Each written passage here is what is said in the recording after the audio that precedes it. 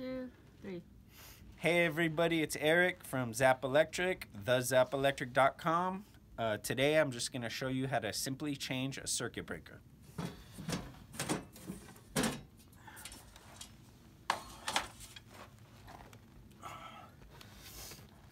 I'm going to go with just a 20 amp, which is 12 gauge wire.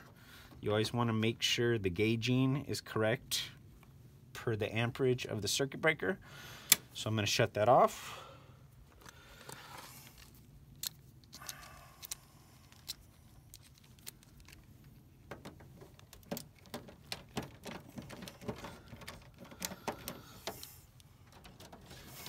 Disconnect the wire.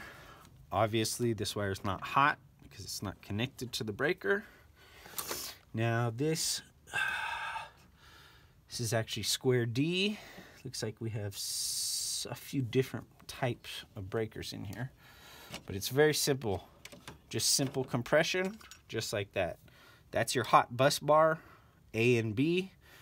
When you connect two like this, that creates 240 volt because it grabs A and B. Those are your two different legs, 120, 120, 240.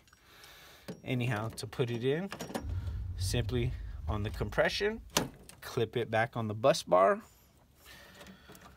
get your copper in,